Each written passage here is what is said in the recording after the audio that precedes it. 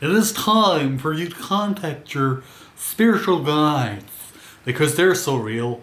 You have these people who try and give out advice and say, you know, this is how you contact your spirit guides. And although not all of the information they pass on as a kind of spiritual movement belief is mutually exclusive, a lot of it is. And there's a lot of different people who read from a lot of different books and lots of different ideas about how things work or should work. And I suppose all roads lead to Rome, or all of these philosophies might link into something which could be real. But the contradictions are problematic. The massive claims can differ. And as a result, some of these claims, some of these ideas can be, well, less than ideal. Because if one church says, you know, a Christian spiritualist church says, well, the biggest guide, the greatest guide, and you know when you're really, you know, connecting the spirit world, when you see this, you're going to see Jesus. Whereas some people who are not Christian, but spiritualist, you know, they're spiritualist or spiritist or whatever the case may be, similar ideas, they're going to say, well, you might see this, you might see that. And it could vary dramatically. That's why I don't give a specific there, because some organisations, some churches, some groups, some spiritual centres of whichever kind will claim certain things. So you'll find one spiritualist church in one town where they're always on about Native Americans. You'll find another one where they're always on about archangels. And you might go a bit further afield and find one where they're always on about Buddhist monks. And yeah, you could easily go to a whole bunch of different spiritualist churches and find a whole bunch of different things, especially with those ones that are independent and run by, say, one or two people. Say the founder and his wife, or the founder and her husband, or whatever the case would be. It could be, you know, a founder and her wife, you know, if you want to get, you know, modern. So it could be anything, but they tend to have their themes and their ideas, and they tend to go, they're seeing the Native American, and the funny thing is they'll say, this is your main guide. This is your main guide, and some of them believe they're seeing the main guide, or you know, your kind of guardian angel kind of character, or whatever the case may be, depends on the type of belief they're passing on, because it varies so massively. And you could go to another place where they believe in the same sorts of guide. So once again, it's Native Americans here, yes, and Native Americans where you were, yes, that is right. But they give you completely different readings. So it's not like, oh, well, they might not be so accurate with messages, but they're meaningful. But on the guides, they're really good. Well, clearly there's contradiction. Well, those ones mustn't be good because they didn't give me a free cup of tea and a biscuit afterwards. They charged me 25 new pence, gosh darn it, after I paid 50p or £1 in the collection on a Tuesday afternoon. That's no good, is it? So, yeah, it can vary quite a bit. You know, in some groups they charge a lot more, some a lot less, and some people are simply the product of their, well, their education. And a lot of professional mediums have passed through various forms of education. Some have gone to major organisations, and you've got the SNU in the UK, Spiritualist National Union, and they basically train people at Stansted Hall, and you know, the Arthur Findlay College, because Arthur Findlay, an author amongst other things, he was a massive spiritualist, a bit like a kind of, a bit like Sir Arthur Conan Doyle, in some ways, in terms of his spiritualist beliefs. One of those people who are considered to be the founders of the modern spiritualist movement when it kind of kicked in, because you had those people like the Fox sisters, but this is a whole other story, who are considered to be that turning point when it became, oh sorry, that beginning point, and later on, like, you know, years later, decades later, like say late 19th and early 20th century, is where you get the turning point where it begins to become more than bumps and bangs and parlour tricks. It becomes a bit more developed as a belief, and you end it with spiritualism and spiritism and various other manifestations of the spiritual movement. But in any case, you could have someone who goes along to the Arthur Findlay College and they go there for 4 years to learn to become a medium. They do some of the circuit, practicing amongst others, and they go to all these closed circles and these educational efforts, and they consider themselves to be a medium. They present themselves, and they dress properly for church as well, and yes, they become professional mediums. Alternatively, you could simply buy yourself a diploma online. Or you could go to any number of spiritual centres across the world and someone will say, yes, you have the ability to speak to the spirits. And that'll be £400 please, and they'll give you a piece of paper and a crystal. And now you can, you know, it can be just that fickle. It could be that you go to a workshop in Glastonbury. It could be that you go any number of places and you're declared a medium. But needless to say, where you learn your craft, where you learn your skills, what you believe in, will influence you massively, and what you pass on, what you consider to be true. And obviously, as a result, many of these people in different places at different times, with different ideas that they take on board, will end up with contradictory ideas that they take on board and weave into what they pass on. Or am I making no sense there? Basically, if a person is told that you're going to see Jesus, and that is a thing that's in some spiritualist churches and in some of their closed circles. A circle is a meditation group, a circle of chairs normally, and a closed circle is, well, an open circle is where you can go in. Anyone can go in. Sometimes there's a waiting list because of having too many people apply. Depends on the church and the relative popularity of the individuals involved. And the closed circle is by invitation only. Typically.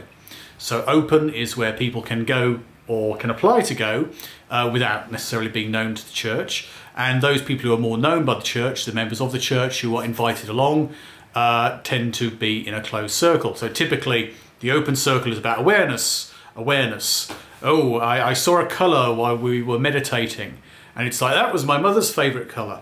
Oh, it must have been your mother, and it was over your head. Well, it's a funny thing, she used to like wearing that colour hat, and that's why it would have been over the top of a person's head. And you have that kind of idea. And the closed circle is more to do with supposedly passing on real information, doing more serious and deeper practices. And those notions, those ideas that they have, those, you might even call it ideological, I suppose, those aspects of spiritualist and spiritism and other relating ideologies that are expressed will obviously continue to influence how far they think you go. In physical mediumship, when you go into a trance, let's focus on trance.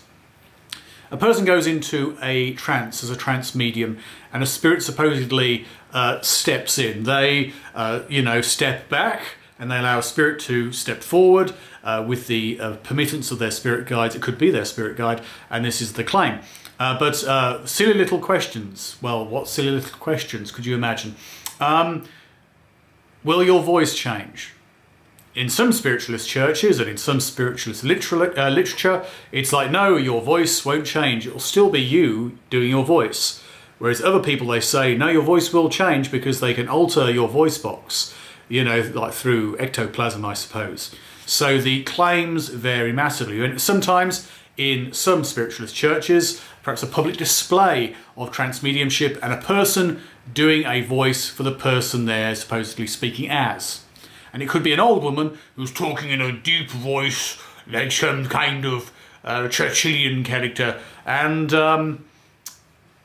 in other cases, people will simply talk as they do, with different mannerisms and the like. Different mannerisms? Different mannerisms? Mannerisms.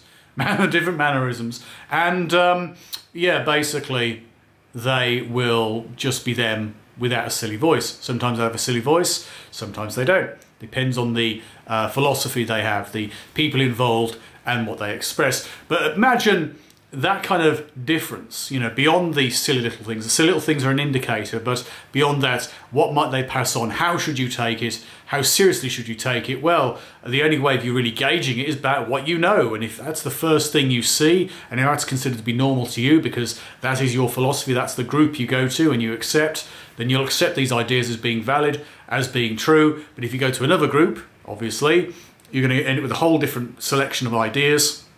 You'd think that's true instead, what they express. And obviously if you mix and match and go to different groups because you're thinking, well, I want to know if there's any truth to it, this is what I did along with a number of other people back in the day, a number of people I knew, then obviously you're going to have a lot more questions than, why haven't you got the silly voice?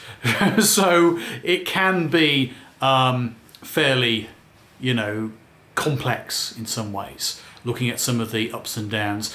Some people claim that when you first meditate, and if you are in fact, you know, spiritual, you should end up with a big eye on the ceiling looking down at you. And some people say no, no, no, no, no. And this is what I've mentioned before. You will end up with Jesus, and Jesus will be there, and he'll put his hand on your shoulder, and he will guide you. You see, because Jesus is the strongest guide. So that's within the Christian spiritualist churches. And yeah, the list goes on really of all these little things. You'll see a monk, or a nun, or a relative. That's another thing. Some spiritualist churches and the mediums that accompany those churches, and for that matter community centre groups and spiritual centres and whatever, you know, the case may be, or simply a medium doing messages or readings, whatever you want to call them, they might say a relative of yours cannot be your spirit guide. And someone will say, well, yes, they are. And some places do say, well, your relative will be your spirit guide. And I'll go, well, no, that can't be right, because I've said that, I've read that not being true in a book. I've read it in a book. And this is one of the things I've spoken to, I've alluded to before, where people tend to go by what they've read in books. It's not just the churches and the philosophy within those churches, it's also to do with, well, what's in their books. And in some of their books, it is very, very different from their, you know, well, from the claims you might meet in real life. And they're going to differ from one another considerably. And I've gone over that in regard to angels before, like the Doreen Virtue branch of, you know, angel books, which she has now denounced because she's become a, you know, a hardcore Christian. Very different from the menagerie of different books out there on the same subject. And it's the same with mediums, that's why I bring it up. It's the same with mediums, how you should work, what does work, you know, what the chakras are, what they mean, their coloration can vary, you know, the way in which you can live healthily as a spiritual being, what is good, what is right, what is God, is there a God, is there no God, is it a life force, is there a world to the universe, is there reincarnation? Obviously the spiritualists and the spiritists disagree. Spiritism, they accept that that reincarnation exists. Well, they believe it. I don't know if you can really accept something, purely accept it, if you don't know it, but they think they know it, I suppose, and they believe in reincarnation. The spiritualists don't strictly as a doctrinal aspect accept it.